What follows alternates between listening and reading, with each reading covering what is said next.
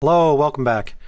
In this lecture I want to talk about local and global variables. This is really the concept of function scope, or in general program scope. It has to do with when you can use variables and when you cannot use them. We know what functions are, so now I want to talk about local variables. Local variables really have to do with more than just functions though. Local variables have to do with anything that has a block of code.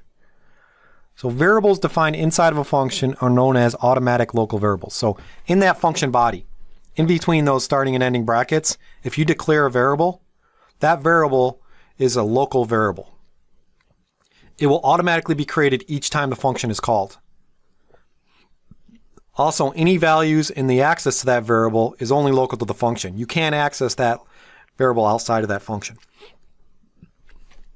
So the variable cannot be accessed in other functions if it's local to a specific function. It's only accessible from where it's defined.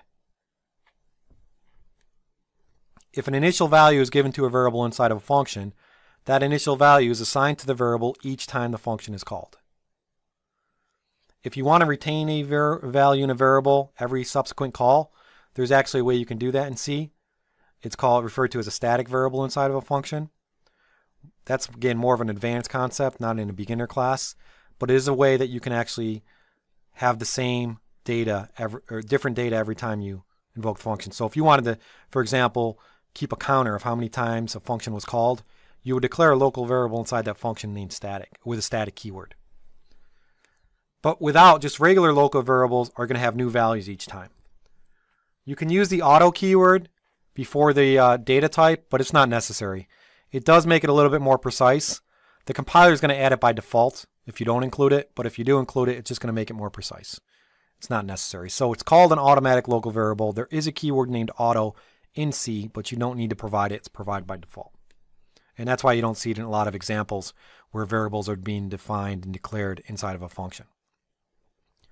Local variables are also applicable to any code where the variable is created in a block, loops or if statements.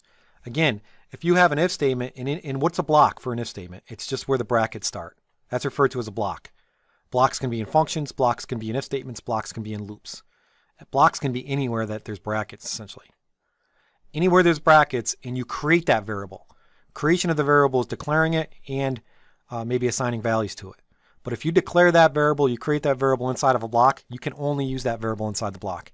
If you try to access that variable outside the block, it's not going to be used. So if you have an if statement, inside the if statement you declare a variable, you can't access that variable outside of the if statement block. Same with loops. It's very important to understand this. The compiler is going to complain and give you an error if you try to access it somewhere else. And what this means is the values in the data is only applicable to that block. You're not sharing any data. Global variables is the opposite of a local variable. Global variables can be accessed by any function in the program. The way that you create a global variable is you just put it at the top outside any function. So global variables are declared outside of the function and they do not belong to any function.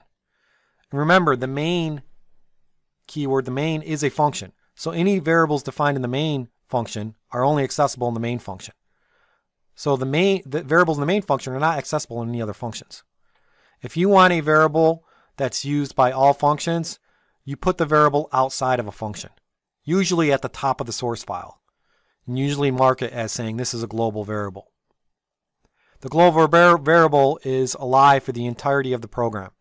From when the program starts to when it stops, that global variable is going to be located in memory. Any function in the program can change the value of that global variable. Because they have access to it, they can modify it. Right? And so you should start thinking about, well, wow, that seems kind of dangerous. Because now you have code that can access the same data anywhere. But we'll get to that. If there is a local variable declared in a function with the same name as a global variable, then that function will use the local variable. It will mask the global variable. So if you have a global variable named x and you have a local variable named x inside of a function, the local variable is going to take precedence. It's not going to modify the global variable's data. If you assign to that variable, it's only going to modify the local variable. So the global variable is not accessible when you have the same name. And it will actually not be accessed within that local function. So don't use the same names basically because it's just going to be confusing. For people that have programmed a lot and advanced programmers, they'll immediately notice this. They'll say, hey, this just acts, it's just modifying the local variable, even if they see a global variable with the same name. But for beginners, it's not always very clear. Let me give you an example. Here in this example, we're creating a global variable at the very top before the main function. And the way you want to organize your program, usually you have your include statements at the top, after some comments maybe, and then you may have some defined constants, and then you would have your global variables. Global variables look just like normal variables. It's just where they're actually declared. If they're declared outside of a function, then they're global. So in this example, we have a global variable called myGlobal. We're initializing it to 0. We can also initialize these global variables anywhere. We can initialize them when we declare them, or we can initialize them in any function. It's an integer. We also have two functions, the main function and a function called myFunction. Inside there, we have local variables, which are only accessible inside those functions. In the main function, we have a myLocalMain. You can only access myLocalMain inside the main function. But because myGlobal is a variable that's global, you can also access that in the main function. So the main can access two variables, the local and the global. And myFunction has a local variable named x because it's declared inside the brackets of the function body. And we can actually access the global variable, which is myGlobal. We can also access x, but we cannot access myLocalMain, I should say. Because myLocalMain is only inside the main function. We don't have access to that. If we try to write or read myLocalMain variable inside the myFunction function, the compiler is going to give you an error. You need to understand this concept of local versus global. Local are inside blocks of code. When they're declared, you can only use them in the block. If a variable is outside of a block and it's just in a function, or it's just in the program itself, you can access it in any function. Global variables should be avoided. Global variables are sort of a bad thing. The reason for global variables being bad and why you should avoid them is because it promotes coupling between functions. What does coupling mean? Coupling means dependencies. If you have a global variable and it's being used by 4 functions, that means each one of those functions could be dependent on the other function. What's wrong with dependency? Dependency causes a program to be much harder to debug and find errors.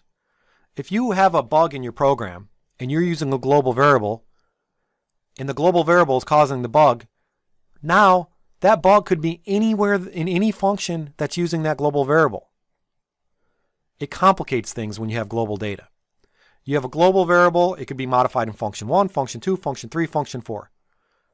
You're not restricting access to that. It's also very hard, once you find the error and you isolate it, it might be very hard to fix it. Because now when you fix it, you may cause problems in other functions because of these dependencies. Global variables should be avoided as much as possible because of this coupling, because of these dependencies. There are times when you may need to use it, but you should avoid it. And to keep in mind, most modern languages and most object-oriented languages like C++ and Java don't even have the concept of a global variable.